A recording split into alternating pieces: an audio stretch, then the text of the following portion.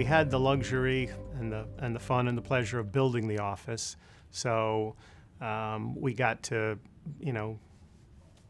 do that in a way that we were comfortable, and we had a pretty good rule at the beginning. Everybody has to be smarter than us.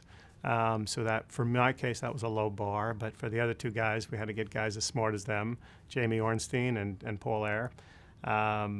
And so it was really nice to sort of go about finding really bright people, really good people, high energy, and just, build it kind of one person at a time. Especially proud of the fact that as we've grown, we've kept our values and our goals, and we haven't changed who we are.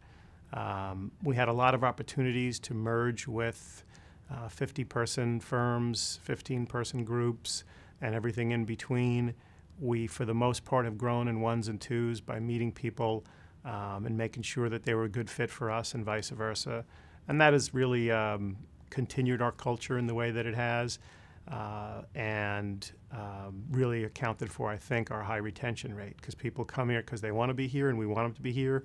We want to help them succeed and vice versa, and that tends to happen, which keeps them staying here and helping us recruit more. The other thing is we're just not in a vacuum here. We're not a New York office floating disconnected from a larger firm. There are a lot of great firms out there, and there are a lot of okay firms out there. I like to think we're one of the great firms, and I think what differentiates that is a constant assessment of where you've been, where you're going, and who you are, and where you want to be and where you want to go. And we do that on a daily basis here.